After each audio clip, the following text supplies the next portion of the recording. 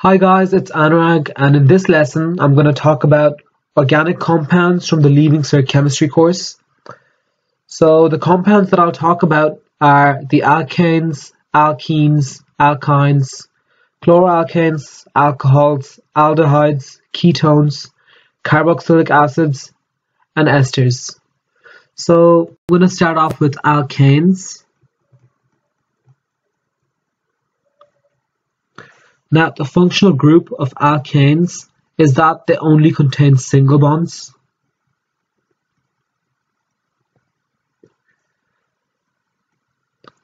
Their general formula is CnH2n plus 2. Alkanes always end in A-N-E, so you have methane, ethane, propane, butane, so on and so forth. Alkanes are called saturated compounds. A saturated compound is any compound which only has single bonds. So if a compound has double or triple bonds, it would be labeled unsaturated. To be saturated, you need to have only single bonds. Alkanes are commonly used in LPG, which stands for liquefied petroleum gas. LPG commonly contains propane and butane, which are third and fourth members of the alkane series. Okay, so now I'm going to move on to alkenes.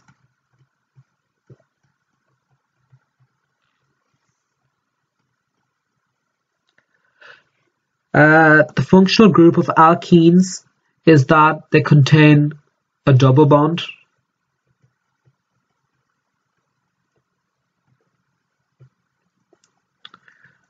Their general formula is CnH2n.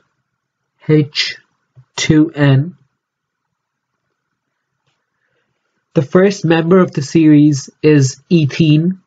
It can't be methene. Methene doesn't exist because to have a double if you're going to have a double bond, you need at least two carbon atoms for it. So the first member is ethene, and ethene is drawn like this.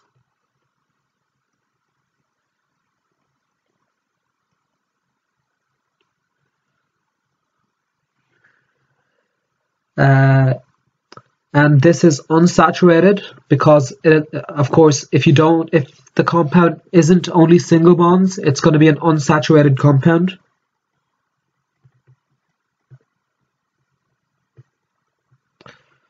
Okay, so now we're going to talk about alkynes. Their functional group is that they contain a triple bond.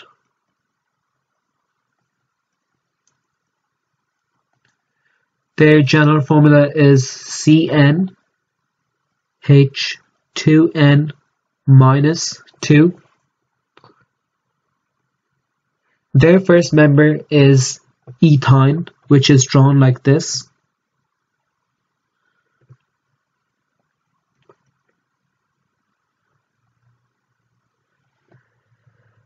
Okay, so now we're going to move ahead and talk about chloroalkanes. Now, chloroalkanes are basically normal alkanes, except one or more hydrogens from the compound have been replaced with a chlorine atom. So I'll give you an example. We had methane.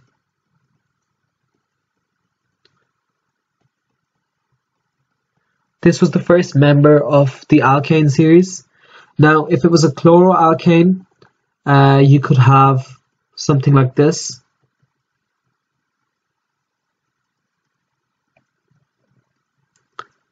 You see, one of the hydrogens has been replaced with a chlorine, so it becomes chloromethane. Now, you could also have dichloromethane, which would be something like this.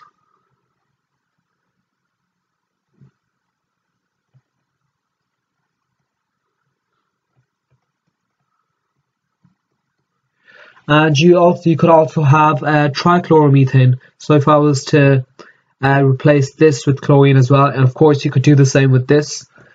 Now, you need to know their properties though, which is another thing you need to know. So the properties, they're insoluble in water.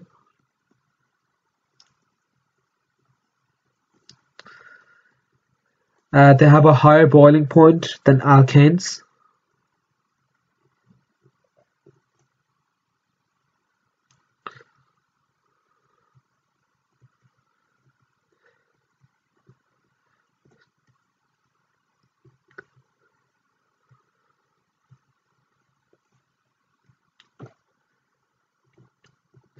So chloromethane would have a higher boiling point than methane, and chloroethane would have a higher boiling point than ethane.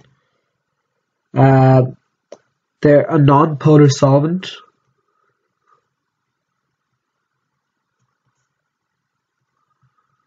So that they're commonly used as a non-polar solvent for things like dry cleaning. They'd be commonly used in dry cleaning.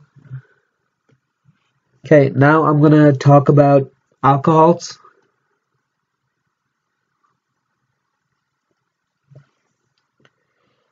Alcohols always end in anol. So many of you would know about ethanol, which is the second member of the series. So you have methanol, ethanol, propanol, so on. So their general formula is CnH2n plus 1 OH. Their functional group is that they always contain OH within the molecule. OH is also referred to as the hydroxyl group. So the hydroxyl group.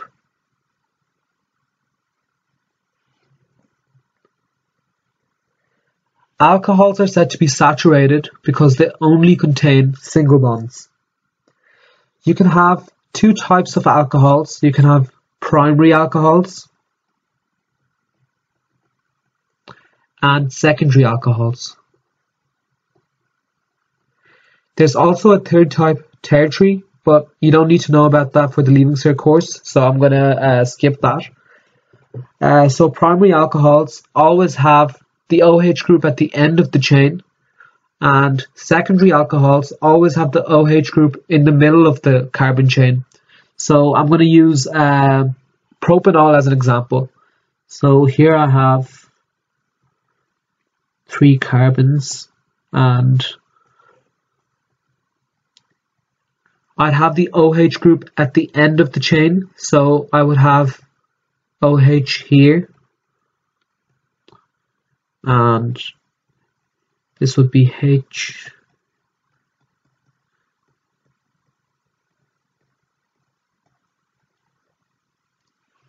Now you can see it's saturated because there's no double or triple bonds.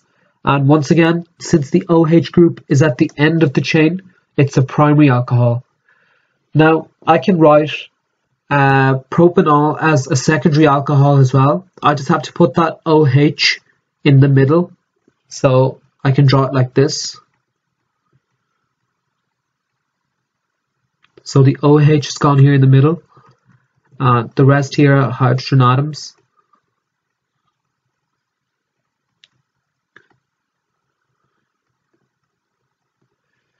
Okay, so to recap, primary alcohols, OH is at the end of the group. Secondary alcohols, OH is in the middle of the group. Okay, so now I'm going to move ahead and talk about aldehydes.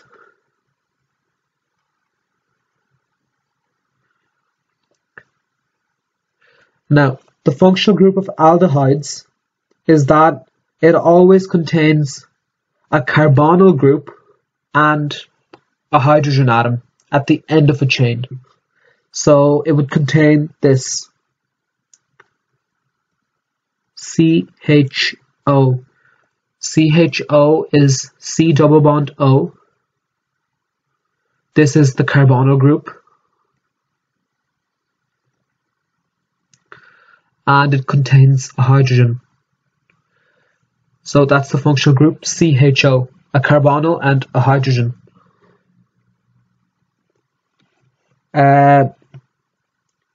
Their general formula is CnH2n plus 1 CHO. So their first member in the series would be methanol. So with these, you always need to end in A-N-A-L. So the first member is methanol. So I'm going to draw methanol here now. So it's going to be C H double bond O. Now, just again with this formula, you don't sub in 1 at the start. You have to start subbing in 0. So that would be the first member in the series. Aldehydes, I know it's a bit different. You need to start subbing in 0 and then 1, then 2. So you always start with 0, then 1, then 2, and so on. So what I've drawn here is methanol.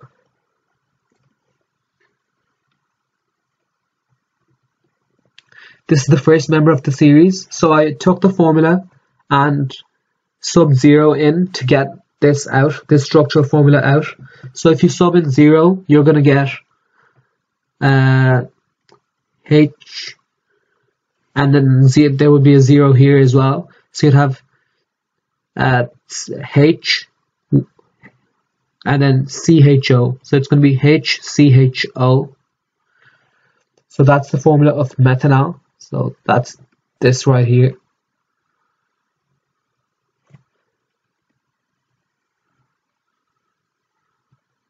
HCHO. That's the formula of methanol. Okay, and one of their properties, their boiling point is higher than the corresponding alkanes, but it's lower than the corresponding alcohols. So their boiling point is higher than alkanes,